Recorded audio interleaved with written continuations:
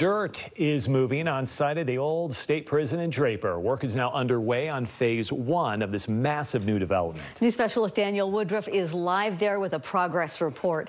Daniel, what's going in first? Well, Deanie and Mike, you can see behind me these natural gas lines are being installed. That is the first step before some really big things that will be going in this site very soon. Hello. Sit on a table, please. It's lunchtime at Toro Ramen and Sushi. PJ Boldbader is the owner. We open 7 days a week.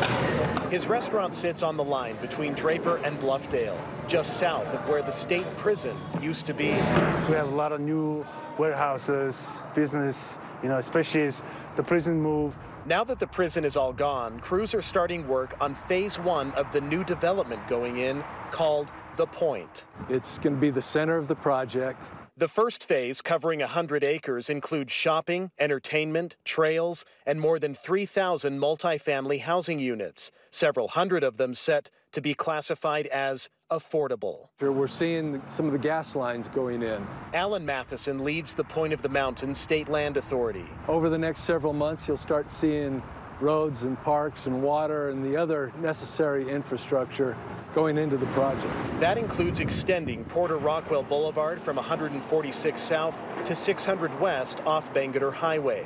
This longtime chapel, the only part left of the old state prison, will be included in the new development. We're excited for what's coming.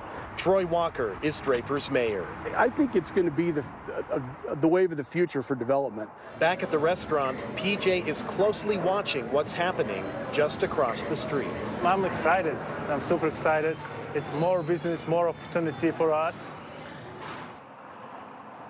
Now, all this initial infrastructure will take months to build. Actual buildings on this site are set to break ground later this year or early next. Deanie? That is exciting progress. Daniel, thanks.